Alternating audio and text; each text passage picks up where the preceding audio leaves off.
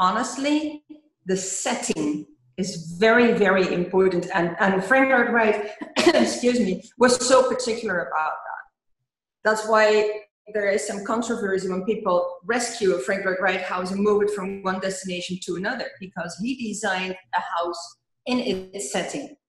And he also said, you know, if it can be avoided, don't put the house on top of a hill, but let it be part of the landscape. Now, this house is dug into the hill, and it really makes you feel part of nature when you're there. And the nature around it is stunning. I love the concrete floors that are so in fashion now again. So he was so advanced. The concrete floors with the floor heating and the colors. So I do like the earth tone colors in the house.